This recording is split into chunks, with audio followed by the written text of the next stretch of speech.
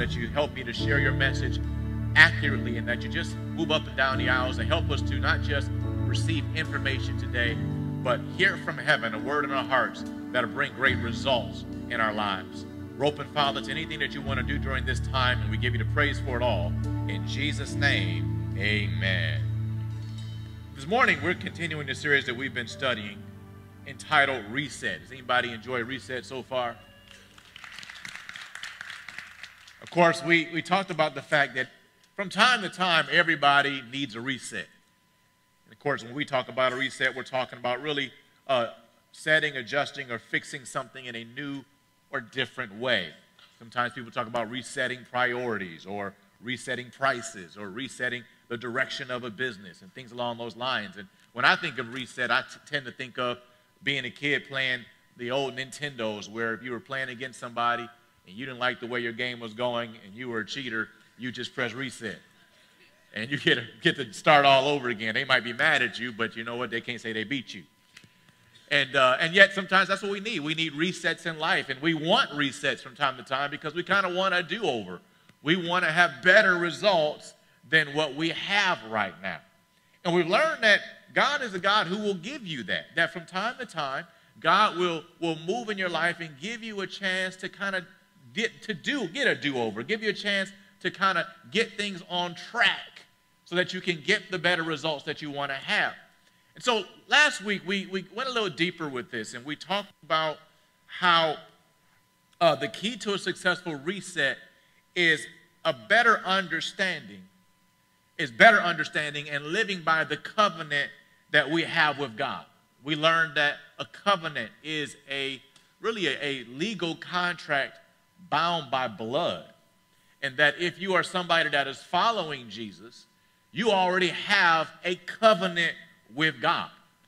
Of course, when you think about covenants, and a great example of this is the farmer and the warrior. The farmer is great at producing food, but they can't protect themselves. The warrior can protect themselves, but they can't produce food. So they enter into a covenant together.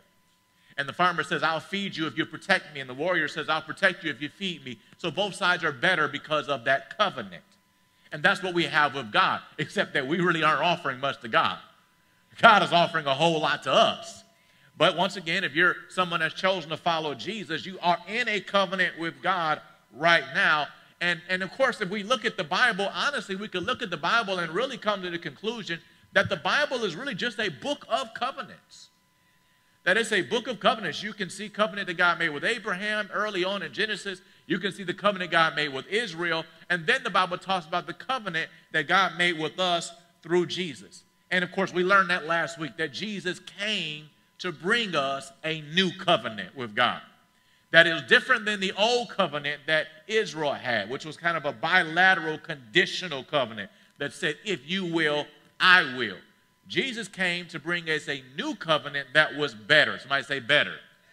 That covenant was promissory. That was the kind of covenant where God just simply said, I will.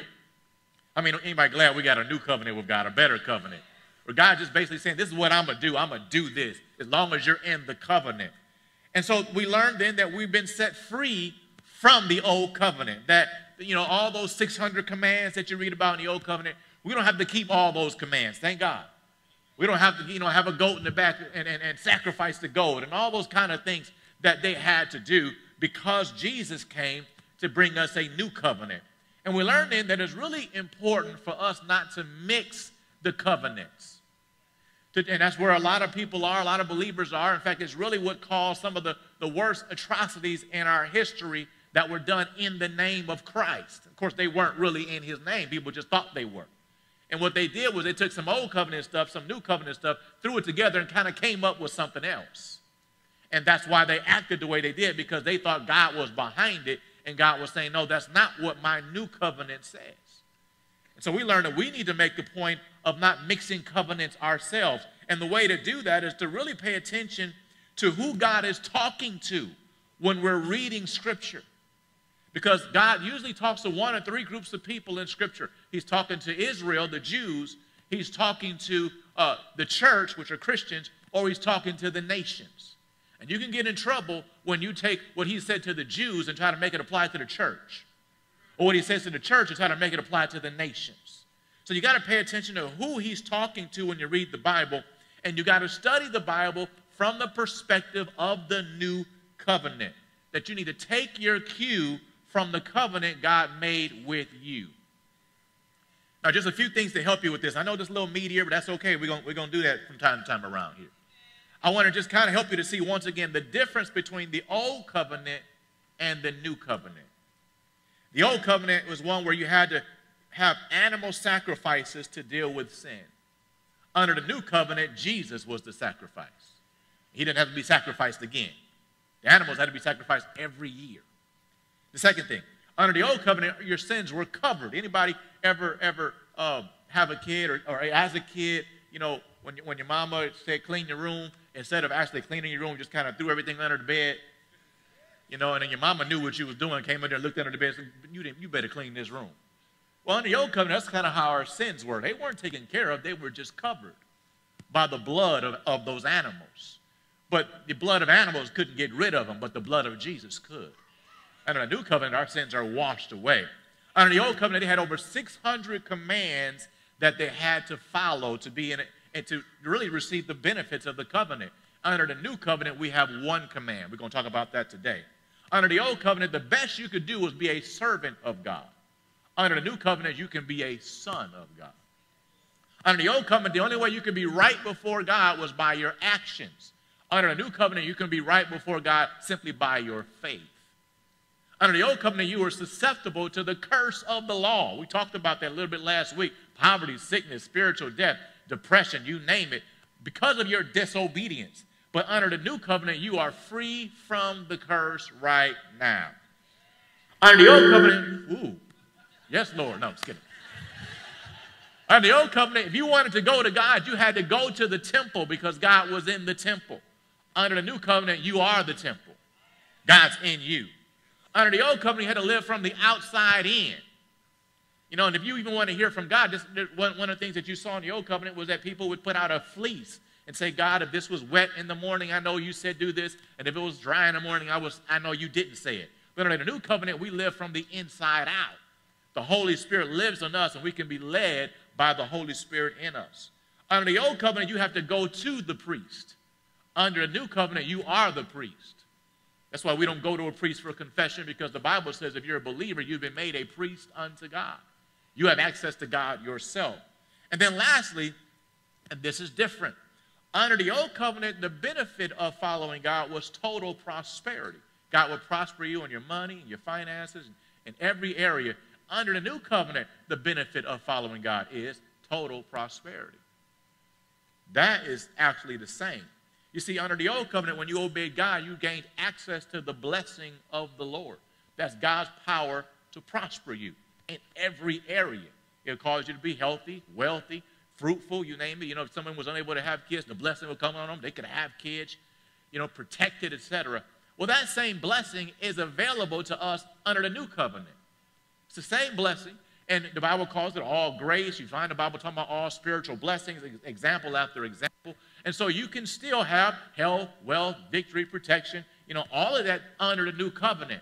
And I know some people that teach along these lines, they like to take the position that, well, you know, when y'all look at those old covenant blessings and those promises, you're out of line because they don't apply to us. That's just for Israel. The problem with that argument is that we are still talking about the same God. He's still the same God, and he has the same intentions for us as his sons as he did for them as his servants. The thread that runs through both covenants is that we have a loving God who wants his best for his people. And so his nature nor his will for man's life didn't change because he entered into a new covenant. What changed was how you would get there. Under the old covenant, it had to be by blood sacrifices, all things we talked about. Now it's simply through receiving the sacrifice of Jesus. So I believe it is error to pretend that the God that wanted to give Israel hope and a future in the Old Testament doesn't want to give his sons hope and a future in the new covenant. In fact, you can look at a lot of new covenant scriptures and you can see things like that it may be well with you. God saying, I want you to prosper and be in health. God saying, I will make you rich so you can be generous. That's all New Testament. So we see that in the New Testament. We can go to the Old and see that God said it there as well and see, all right, that's a good promise for me to look at there as long as I'm looking at it within the context of it applying to me today. I know that's deep. Y'all with me? I know I haven't even got to the message. I'm just walking through some stuff because I messed up last week, so I'm making sure y'all got it. One more proof about that. The Bible gives us 7 redemptive names of God in the Old Testament. Anybody ever know any of his redemptive names? Jehovah Jireh, my what? Provider, right? Jehovah Rapha, Lord that healeth me. Of course, the New Testament says, by his stripes you were, right? Jehovah Shalom, the Lord our. In the New Testament, he says, peace be unto you. Jehovah Tiskanu, the God who makes things, we can go on and on and on. He didn't change. He's still Jehovah Rapha, Jehovah Jireh, Jehovah Tiskanu, Jehovah, all of them. He's still your shepherd. He's still your banner. He's still all of that. So all the blessings of the old covenant still belong to us. In fact, last week we learned under our new covenant, we have access to all the blessings of heaven. That includes any good thing that God would give his people in the old covenant and any good thing he would give to us in the new covenant. I like what one minister said. They said, what makes a $20 bill better than a $10 bill? Is that the 10 is in the 20. Right? The blessings of the old covenant is in the new covenant. Of course, we saw that in Galatians 3. Christ has redeemed us from the curse of the law that the blessing of Abraham might come on the Gentiles. Well, that's part of what we're talking about today. But let's talk about what are some of the new covenant blessings that we have because we are following Jesus and we are in a new covenant. Remember, Jesus said, I've come that you might have life and have it more abundantly. So although they had a covenant with God in the Old Testament or even during his days, it wasn't a covenant for life the way God wanted us to have it. In fact, he said to Peter in Matthew 16, I'm going to give you the keys to the kingdom. So here are the kingdom benefits that we have in a new covenant. Number one, righteousness with God, meaning our sins aren't counted against us. Anybody glad our sins aren't counting against us? He doesn't count them. He acts like they never happened. I think that we should be praising God more. But I don't know about you, but I've had plenty of sins that need to be discounted. Don't look at me like that. You know you have too. We are once again sons of God, meaning we're in the family of God now. We have the Holy Ghost in us, which means we can be led by him. We also have the Holy Ghost on us. In the Old Testament, the only people that were really anointed, the vast majority of the time, was the prophet, the priest, or the king. They're the only ones that really had God's power on them. There were some cases where you see some other things. And I'm talking about the power to minister to others. And under the new covenant, if you receive the baptism of the Holy Spirit, which is not the same as being saved. When you're saved, you choose to follow Jesus. The Holy Ghost comes to live in your heart. But there's something beyond that God wants you to have. That's why in Acts chapter 1, when Jesus was talking to the apostles, who had already had the Holy Ghost come and live in their heart, because he said, but receive the Holy Ghost. The Bible says when he breathed it, the Holy Ghost came to live in them. He said, now you'll receive power. I want you to wait in Jerusalem because you'll receive power when the Holy Ghost comes on you. Why? So you can be witnesses to me. He was talking about power to be a witness, power to be used by God to minister to other people. And often when we talk about that, we think about speaking in tongues. And speaking in tongues is a byproduct of receiving that power. But it's not just so you can speak in tongues. It's so that God can use you to do miracles. And that's the next thing, is under the new covenant, we can do the miracles of Jesus.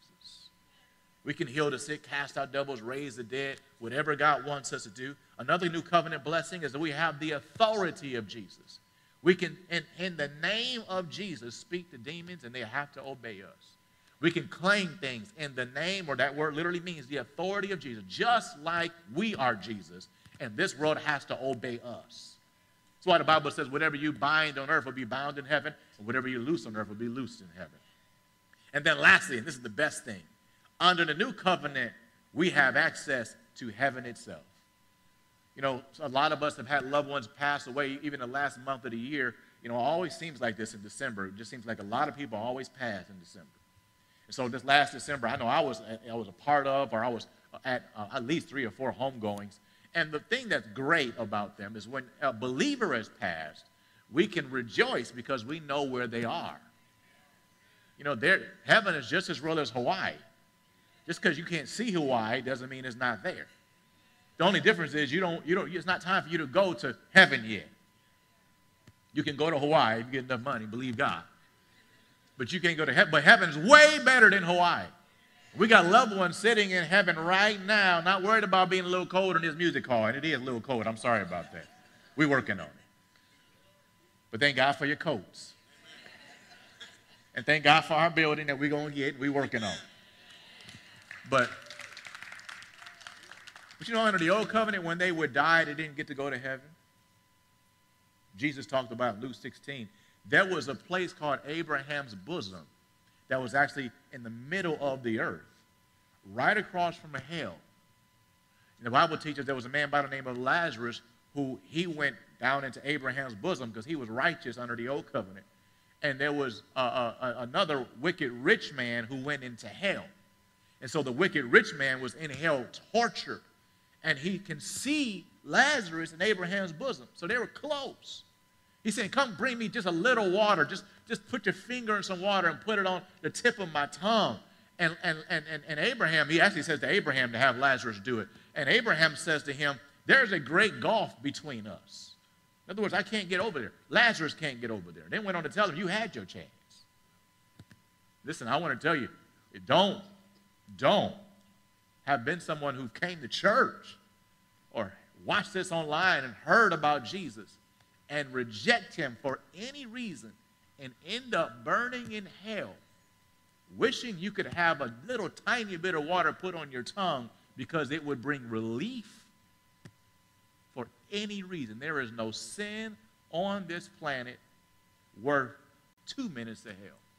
There is no anger you have at God or at God's people or at church to risk hell. None. And I don't know if there is a hell. Have you looked at this planet? Have you seen the level of suffering in this planet? That is not the result of God. That is the result of God's enemy, Satan. Man, let him in the door. Kind of like, you open the door. Yesterday I was going to pick up one of my kids. And I was just driving through a neighborhood, and there was this buck sitting right in somebody's front yard. I don't mean a little doe deer. I mean a buck, full antlers, everything. I'm like, man, somebody really could almost shoot that thing. Well, if you open the door and let him in, of course he's going to wreck your house. That's what happened to this planet. Adam and Eve let Satan in, and he's been stealing, killing, and destroying, and all this evil in this world that people want to blame on God, even the evil in our lives, they're a result of Satan. So that's what he's done in this earth, and God's still working here. His people are still here. The light is still here. But what happens when there is no light and you're sitting in hell? You think it's awful here. What is hell like? Now, the other side of that is this earth has a lot of great things in it. We enjoy a lot of wonderful things in spite of the fact that Satan is here. In spite of all the suffering. So now if you take away Satan, you take away all the suffering, and now you find yourself in heaven. How good is it there? The Bible talks about there's no crying there. There's no pain there. There's no suffering there. If you have loved ones there, I want you to know they are not wishing they came back down here. They're not saying, hey, I wish I could be there with you. They're saying, hey, you just stay right so you can join me up here. I ain't going there. You come up here. All right? Heaven's a wonderful thing, and it belongs to us who have chosen to follow Jesus. Now, neither one of these lists I gave you are exhaustive, but these are just some pieces that I want to give you. All right, John chapter 13.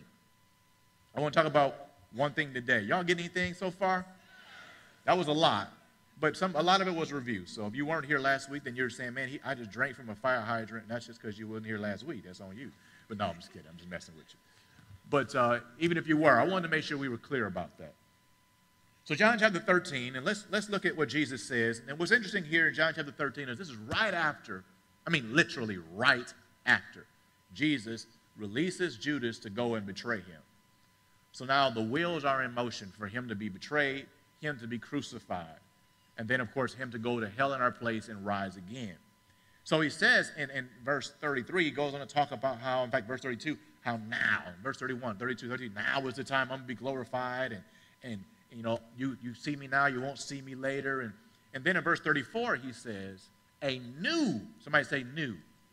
a new commandment I give to you, that you love one another, as I have loved you, that you also love one another.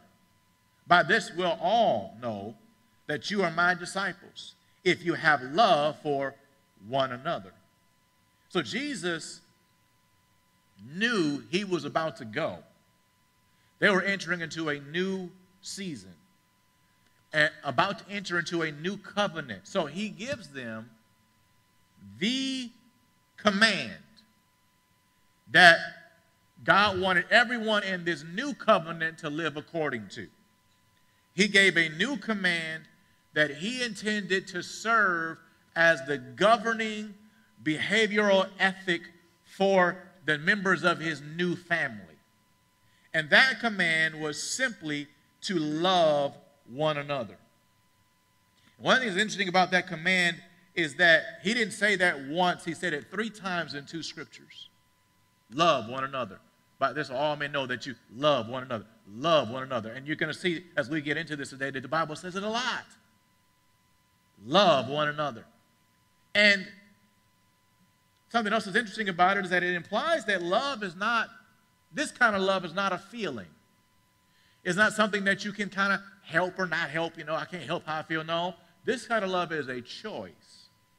The word that's translated love in the New Testament, we know the New Testament is translated from the Greek. That word is agape, and that refers to love in a moral sense, an unconditional love, a selfless love, an everlasting love. Frankly, the love God has for us. And isn't that what Jesus said? I want you to love each other like I love you. God's love for us is unconditional. God will love you whether or not you bust hell wide open. You could reject him for eternity. He will still always love you. Doesn't matter what you've done right now. He still loves you more than any person ever could, at least in and of themselves. It's a selfless kind of love. You know, God so loved, Jesus so loved, that he forgot about himself and he allowed himself to be nailed, and have nails put in his hands, nails put on his feet, and to hang on a cross for 6 hours and go into hell and suffer there, not for himself, but for us. And this love is everlasting. The Bible says in Jeremiah 31 that I have loved you with an everlasting love. So God is saying, no, I want you to love each other like that. I want you to love each other with an unconditional, everlasting, selfless type of love. And what I think is really cool about this, well, I think we should talk about, is what made this commandment different. Because Jesus said, a new commandment I give to you. Well, you know, there had been talk about love before this, and we're going to see some of those scriptures. What made this commandment new? Well, in the old covenant, the commandment was love God, of course. That's part of this. But love as you love yourself. But now Jesus upgrades it. I want you to love each other like I have loved you. Now, that is even more love than how you love yourself. That's on another level. He says, you watch me walk in love with you all. And that's the kind of leader you want to be. The kind where you can say, I want you just to do what I did. It's the kind of parent you want to be, right? So, man, I've been walking in love with you guys. There were times they got on his nerves. You can read some scripture where you can tell they just got on Jesus' nerves. He's like, Lord, how long must I be with these folk? I mean, you ever read, those scriptures? How long must I deal with this? I mean, he just did a lot better. Some of us, we just start cussing. Even Jesus. Let me say this the right way. How long, Lord? So he's saying, you watch me love you, John and Peter and Matthew. I want you to love each other like I have loved you. I used this as an example last week. I guess I'll do it again. But I've got my iPhone 11 here.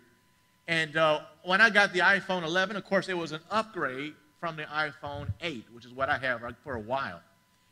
And the 8 had a home button. Anybody got an iPhone in here? Anybody been saved? No, I'm just kidding. Delivered from the Android. No.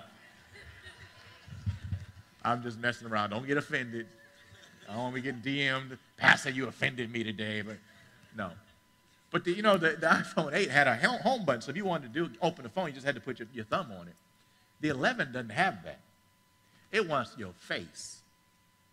And it took a little adjusting. You know, when I first had it, first couple of days, I'm like, you know, how come I can't get this to open? Because it needs to see my ugly face. But after a while, I understood why. I think it's better when you just do this versus having the home button. And some people will argue differently, but I can tell you this, that God was telling us that, hey, loving your neighbor like you love yourself, that's good. But loving your neighbor like I love you, that's better. And that's the command that Jesus was giving, to love as we love, as he loves us. And he didn't just say this because it's good for you to do. He said this because it's good for you to experience. See, if we love one another like that at FX Church, that means that, yes, I'm treating other people right, but other people are treating me right. I get to experience what it's like. I get to know what it's like to truly be loved by other people in the world around me and not just God. I mean, we need that. So God is thinking about this. And he's thinking about the fact that this is a great way to grow the kingdom of God. This is an awesome church growth method. That's why Jesus said, by this will all men know that you're my disciples. How? Because of how you treat each other. When people can see that you love, when God sees, or the world sees us as one, the Bible teaches that causes them to want to be a part of the family. But also notice that they're not going to be a part of the family just because you say you're a believer. They'll want to be a part of the family because they can see you're a believer because of your love. I hope today's message really helped you. God does have an amazing future for you, and you'll experience that future as you apply God's word to your life. So don't just hear today's message, actually do what it says, and you'll see God do something amazing in you. I'd love for you to pray about becoming a partner with Andre Butler Ministries. Our mission is to help people who are far from God experience the future God has for them all across this country and all across the world. And to do that, we need your help. And so I would love for you to pray about becoming a part of our online family. If you're interested in becoming a partner with us, then text the word partner to 313-356-3366. Once again, that number is 313-356-3366. Or you can go to our website, andrebutler.com, and sign up to be a partner there as well. Thank you for all those who've already given. It's because of your giving that people are able to watch this now, that they were blessed today, that so many lives have already been changed. And we believe that together we're going to reach millions for Jesus. And remember, God has a future for you.